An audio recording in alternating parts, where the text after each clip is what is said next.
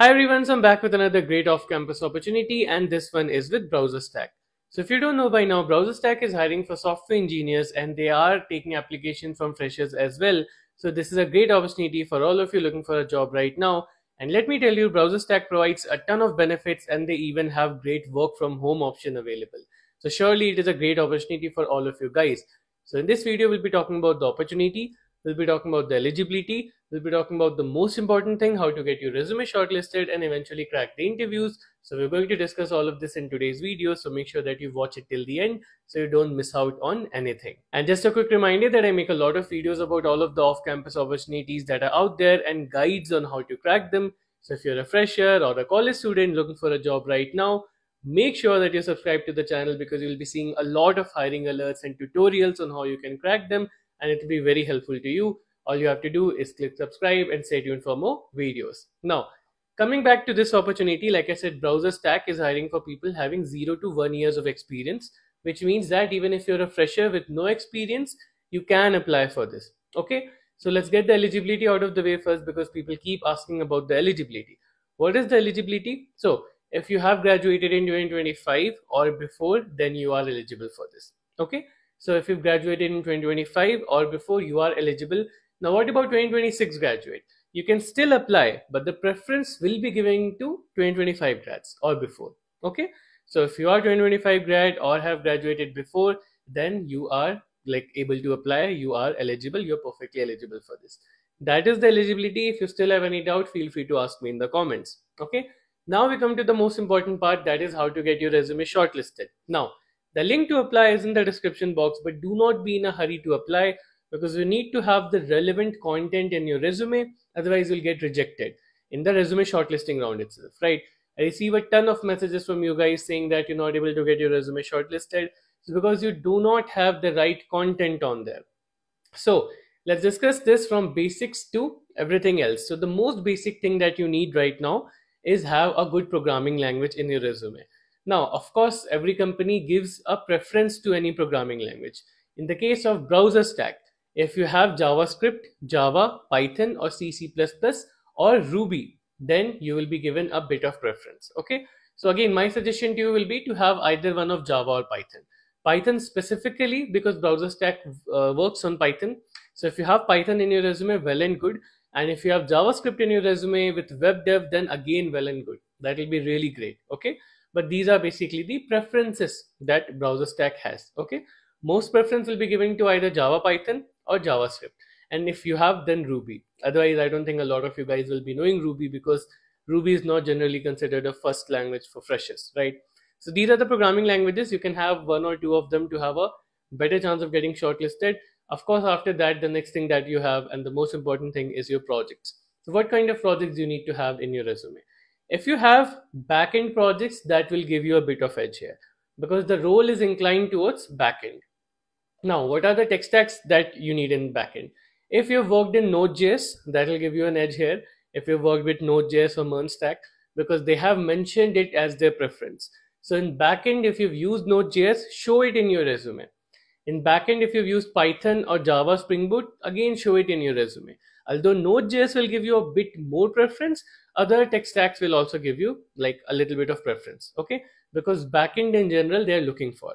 Apart from that, if you have full stack projects, again, you can put it in the resume. Try to have full stack or backend projects. Front end may not give you that much preference, but backend and full stack projects will surely give you a bit of an edge here. Now, apart from that, I'll be doing something good for you like I usually do. I'll be giving you a list of keywords that align with the job description that you can put in your resume. So the list of keywords will be in the description box. You can take a look from there and then add the things that you know or add the things that you're willing to learn in your resume. These are the keywords that will give you a better chance of passing through their screening system. Okay, list of keywords you'll find in the description box. Now, one more thing that I've noticed about BrowserStack is that it gives a lot of preference to people who take part in open source or hackathon. So if you've ever won a hackathon or taken a good rank in a hackathon, showcase it in your resume. If you've done good in open source or any open source program, again, showcase in your resume. Because BrowserStack cares a lot about your dev skills, about how good you are in development. Okay. In fact, two of the people that I've interviewed for BrowserStack interview experience have all been hackathon winners. So if you have done good in hackathon or open source, that will give you a bit of an edge. Okay, but that is just my observability. They haven't mentioned anything like that. That's just my observance. Okay, so if you have done good something in development, like some achievement in a hackathon or open source, please showcase that in the resume itself. Okay, other than that, you can go down the route of referral itself. So you can pretty much ask someone from BrowserStack to refer you. That will also help you. And I'll be soon making a video on how to ask for referrals. So make sure that you stay tuned for that. But in general, just put a nice message asking them for referral, whoever you're asking, and put in the job ID or the role ID. Okay, tell them that I want to be hired for this role. Can you please refer me, along with a couple of lines of your introduction and drive link to your resume. So you can go down the route of referral as well. Now, if you make your resume the way I've told, if you do everything the way I've told, you'll have a very good chance at getting shortlisted. After getting shortlisted, the next thing, of course, will be the interviews. So the interviews at BrowserStack are a bit different compared to other companies because you do have DSA, but it's not as prominent. So the interview experience of BrowserStack is going to be different. So what I'll be doing, I'll be giving you some interview experiences of BrowserStack. So like I said, I have made an interview experience of BrowserStack with an employee who recently cracked BrowserStack. So you can watch that video. That was too off campus. You can watch that video in which he has explained the entire interview process, what all they'll be asking, and what all you can expect. So watching that video, you'll be able to understand the interview process. I'll also give you some articles of interview experiences. From there also, you'll be able to know how to prepare. And of course, for preparation, I'll give you some great resources in the description box. So here you not only need to be good with your skills and resume, but you have CS fundamentals as well. CS fundamentals will be important here, especially networking concepts and OS concepts. So make sure that you're good with networking and OS. Important topics along with the resources will be in the description box. So that's pretty much it. Go through the resources in the description box, go through the keywords in the description box, prepare your resume the right way, the way that I've mentioned, and you'll have a really great chance of cracking this company. This is a pretty great company, especially to start off your career with. So give it a try, give the link in the description, open it, and then apply the way that I've said. And if you want to get your resume reviewed by me, then I do resume reviews on TopMate. The link to that will also be in the description box.